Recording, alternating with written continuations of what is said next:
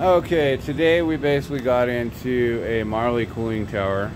As you can see, the shaft is worn off right now, and the motor is worn off the shaft where the fan had actually hit the sides. But today we're just doing a quick cleaning of this unit. We came in and got the dirt out of it so it doesn't go into the system inside the hotel itself, and we just ran the cooling tower after we got the initial dirt out, and then we got a drain at the bottom of this trough right here that is going to drain out, which is going to give us, this is the first aspect of a cooling system in a building that you need to make sure is completely clean before your water actually hits the cooling system and filtration system downstairs before it goes into the pumps or into any of the air units.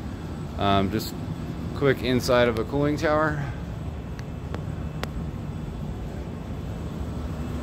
and those are the fins. You can see right there, those do need to be power washed. These ones happen to be plastic, so that makes it easier, and this has a rubber lining in it as well. This is just a quick clean for beginning of season. We'll definitely have all of these fins cleaned, and then we're gonna have the shaft repaired.